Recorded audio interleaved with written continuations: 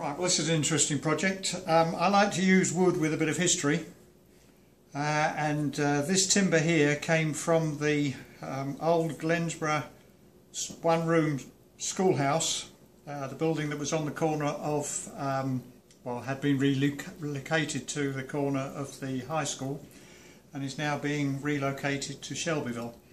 I asked if I could get some of the timber in the hope I could make something from it.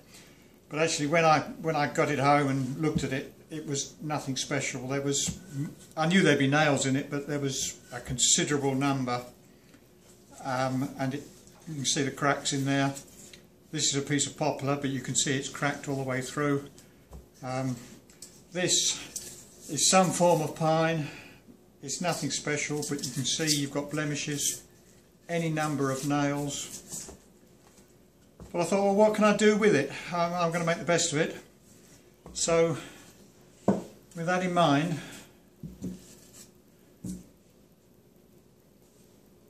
I made this. It's an Appalachian Mountain Dulcimer. You can see there's the poplar. That came out of that wood. I had to discard an awful lot of wood to get what I got out. On the back, you can see that's from one of these beams. Again, the very centre of the beam seemed to be okay.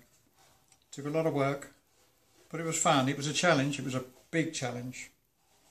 And I made two. Here's the other one. Both similar, slightly different shape. I had to work with the wood. The wood told me really what shape I could do. That's why this one's slightly narrow, it just wasn't going to go wider. But they came out, they worked.